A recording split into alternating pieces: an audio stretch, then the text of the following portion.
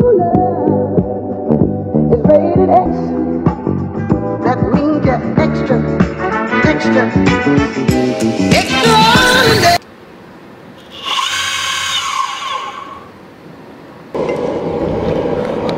Welcome to the episode today.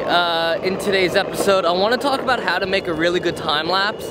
I've had some questions recently about the equipment I use here on the vlog and how to vlog. I already did an episode on how to vlog. I want to make an episode specifically on how to do a good time lapse for your vlogs. Am I gonna make the corner? Yep.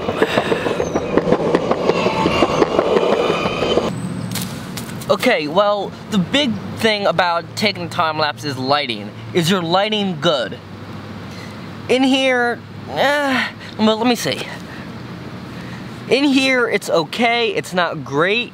So if you did do a time lapse like in here, by the way, why I'm looking at the monitor right now is my settings right now are all automatic. I barely use any manual stuff while shooting my vlogs, just because it's easier that way. But this is what this time lapse would look like in here with this type of lighting and this type of surroundings. We'll talk about surroundings in a little bit.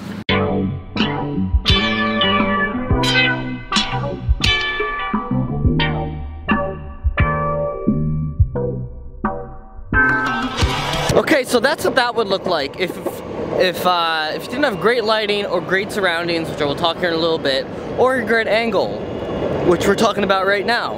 I want to talk about like what I find are the best angles and how to like look for a nice angle for a time lapse. I feel like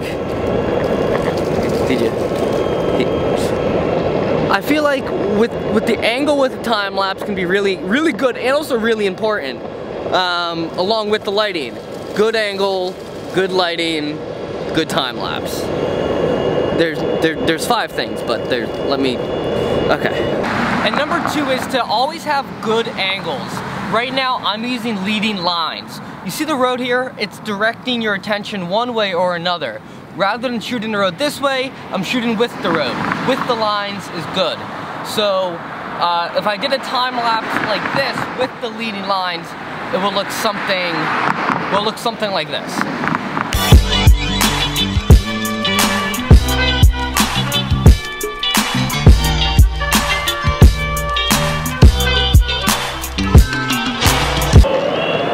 Another thing about angles are if you don't have any leading lines, like a road or any physical lines that you can see that you can follow, always use the clouds. Use the, like, if you can figure out what direction the clouds are going, use the clouds. If you need to figure out the direction, look at the edge of the clouds.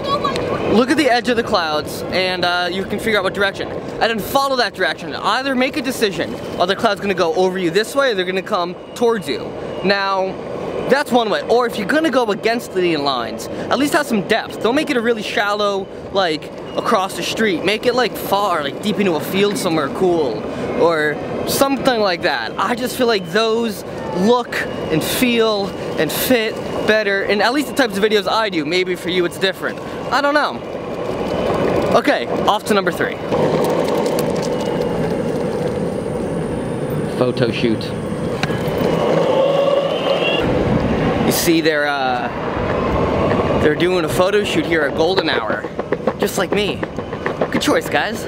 Number 3 is to like the movement of the camera. When you're taking a time lapse, your camera should be like really still. Like really still. Like you shouldn't see any of that, because what happens is when you speed it up, those wobbles and shakes start to move a lot, and then it doesn't look good, and then the time lapse doesn't come out in like the nice, beautiful, crispy quality that you want it to.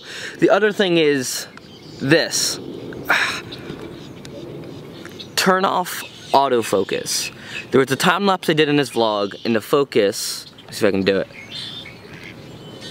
The focus was doing this the whole time. So what I recommend is turn off autofocus. And if you don't move the camera, time lapse looks like this.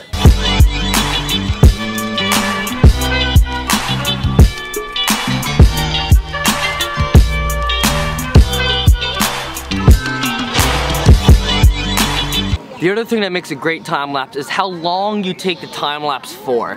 I just shoot video mode here on the camera. I just press record and let it go for a while. I do a 4 to 10 minute time lapse every time I do a time lapse. I realize in editing, which I'll talk about editing, when you make it go faster, it gives you about 30 seconds to a minute of like good quality time lapse. So all the time lapses shot in this tutorial were all shot at 4 minutes exactly. Like this one as well. You get the point, right?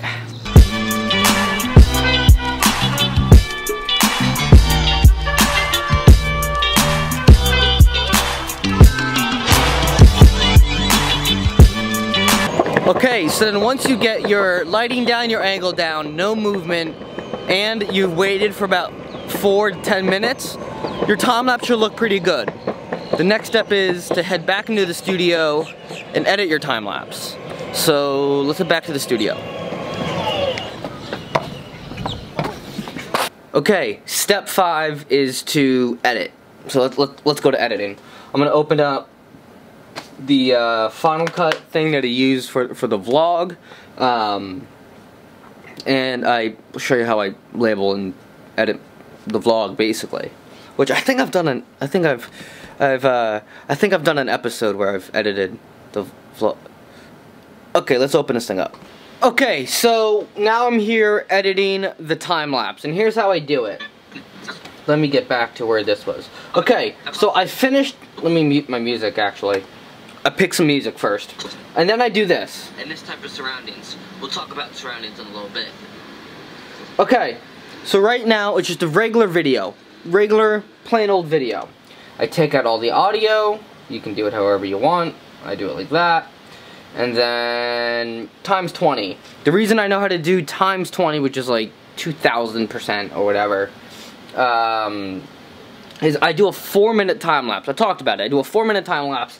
And that 4 minutes gets us from 1:40 to 1:26 seconds. Probably won't use all of it, but let's see. That's surroundings in a little bit.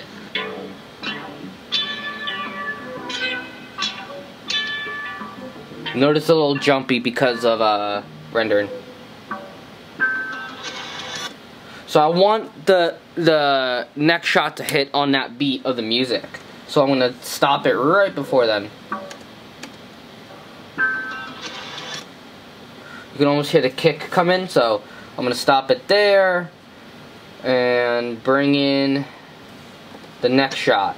Here's what I've learned also from vlogging a lot. So I don't know if you saw what I did there. I just bladed that so it's its own separate clip. Mute it and drag it before this cut, because if I cut, that music will go too, which I don't want. So I put it like here. I can also grab it, it's pretty long. Let's see if it hits. Yep.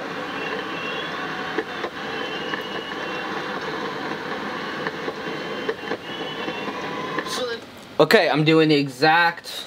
My lighting here is off. I'm doing the exact same thing I did with the first one. So basically, you can see what I'm doing. I'm just selecting it, taking out the audio, bringing it down to the plus 20 here in Final Cut Pro, because I do a 4-minute time lapse, and then I go from there. That's how you edit. That's how I edit my time lapses. But let's head back out in out there to put it all together. Okay, now I'm gonna show you how to put. I'm sorry, I'm literally by a fountain. But now I'm gonna show you how to put it all together. How to get your lighting right. The lighting here looks okay. How to get your angle down. There are my leading lines here. I have to wait 4 minutes and then I have to edit this shot. So if I put it all together, it all will look like this.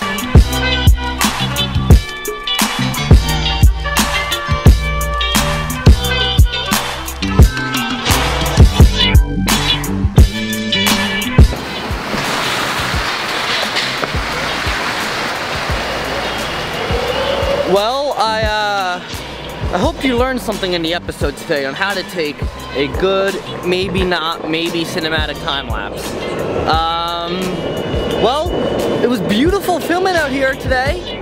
Golden hour, got the whole thing done during golden hour, which is like a little time crunching, but hey, I got it done.